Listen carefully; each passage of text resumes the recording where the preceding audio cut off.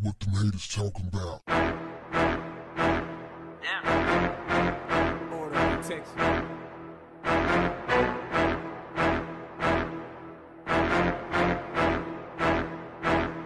What's up, family? Quincy Jones, the producer of Michael Jackson's most iconic records, has been awarded $9.4 million in a trial against Michael Jackson's estate over royalties. Quincy Jones has been attempting to prove that he was denied $30 million in royalties. He sued in 2013, claiming that in addition to being owed significant amount of monies in royalties, he was denied the right to remix the music he created with Michael Jackson. The lawsuit covered royalties from Off the Wall, Thriller, Bad, the This Is It soundtrack, and 2 Cirque du Soleil shows. In a statement to The Hollywood Reporter, Quincy said this: "As an artist, maintaining the vision and integrity of one's creation is of paramount importance. I, along with the team I assembled with Michael, took great care and purpose in creating these albums, and it has always given me a great sense of pride and comfort that 3 decades after they were originally recorded, these songs are still being played in every corner of the world." The lawsuit was never about Michael. It was about protecting the integrity of the work we all did in the recording studio and the legacy of what we created. Although this judgment is not the full amount that I was seeking, I am very grateful that the jury decided in our favor in this matter. I view it not only as a victory for myself personally, but for artists' rights overall. Michael Jackson's estate conceded in court that Quincy Jones was owed less than $400,000 in royalties and claimed that the producer hadn't been paid that money due to accounting errors. They argued, however, that Quincy Jones wasn't owed $30 million. Court testimony revealed that Jones received $18 million in royalties following Michael Jackson's death. In addition to claiming that he was owed royalties for Michael Jackson's albums, Quincy also claimed that he was entitled to profits from Jackson's 1991 joint venture with Sony, a share of the net receipts for the 2009 film Michael Jackson's This Is It, and net profits from movies instead of just licensing fees from songs used in soundtracks. Michael Jackson's estate attorney, Howard Wiseman, previously told Billboard that if Jones was offered a substantial amount of money, an appeal could happen. If he gets major money, obviously there's a process post-trial, he said.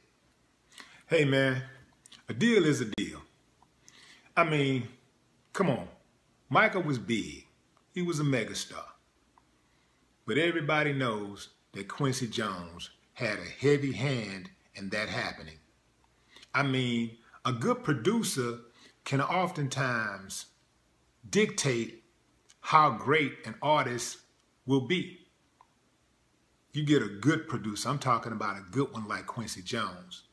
Now, it's important before some of y'all just go ape crazy that Quincy is not suing Michael Jackson. He is suing Michael Jackson's estate.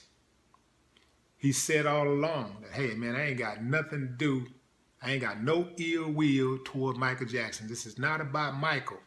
It's about preserving the integrity of the music and ultimately me getting my motherfucking money. No, I work for that money. It's mine. I was surprised at the number, $9.4 million. I was thinking more so along the lines of maybe, $100 million or something? I mean, I guess they paid him something, but still, like, they tripping over the $9.4 million. I still would have thought it would have been a lot more money. I'm thinking that that $30 million that Quincy was originally asking for, that's probably more accurate. But like he said, hey man, I'm just thankful that they gave me that and that they ruled in my favor. I really was thinking like, wow, when you think how big those albums were and just even singular songs were, man, that is crazy how well those records did. And although Quincy didn't do a lot of writing the lyrics, he did produce.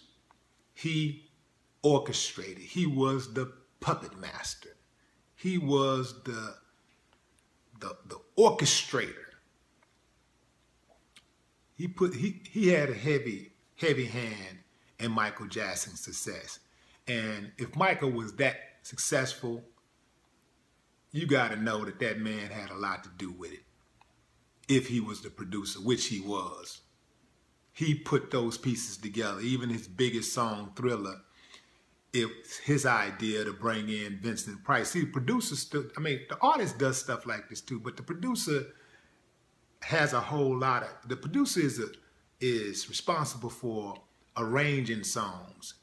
They're responsible for the cohesiveness of all the elements that are put in the songs, the instrumental elements, the lyrical components, the way it moves, all of that. That's the production, you know, and that's a major part of making music.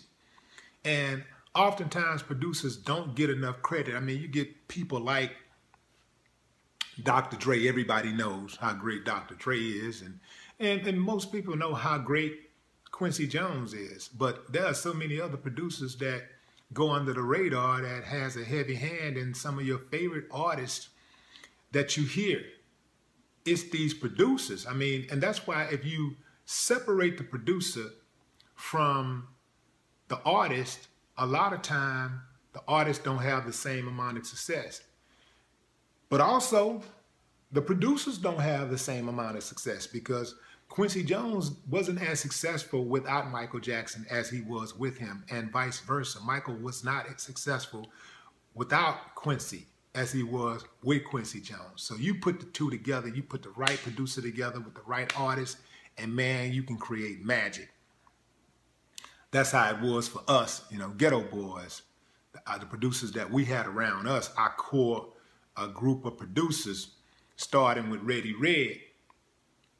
You know, I don't even know if there's another producer out there could have had the vision that Ready Red had at that time. Ready Red was before his time. He gave us our sound. So it was him. We just took that sound what he had when he left the group, and we built on. We built on from there. But man, I can't see anybody else doing it, having that vision that he had to sample that Scarface. So Ready Red was the first producer to sample Scarface in a hip hop record, in any record, and just having that vision, that speaks volume, and it really shaped the GB sound. Quincy Jones sued the estate, not Michael Jackson. So y'all stop trying to attack the man like he trying to do Michael dirty. He trying to turn on a friend and all that. No, man, it's these people that run these estates. Oftentimes, they have a different vision than the person who worked for the money, who earned that money to build that estate. I can see an episode of South Park coming on this real soon. Quincy Jones is perhaps one of the most, well, not perhaps, I mean, he is one of the most successful producers of all time. Not just successful, but he's really good at what he does. And so I can't see having a problem with him getting his money. All of this bickering over money and going back and forth with court proceedings makes you wonder how much the lawyers are getting out of this. Because you know, at the end of the day, all they're going to do is file a bunch of appeals and motions to fleece their clients. Because that's what lawyers do. Pay the man. He earned it. Michael Jackson is perhaps the greatest entertainer of all time. Perhaps the greatest artist of all time. But he cannot have achieved that level of success without Quincy Jones, and everybody knows that. They were a great team. Pay the man. If Michael Jackson was here, I'm sure he'd say the same thing. No more talk. What the haters talking about? Order, protection.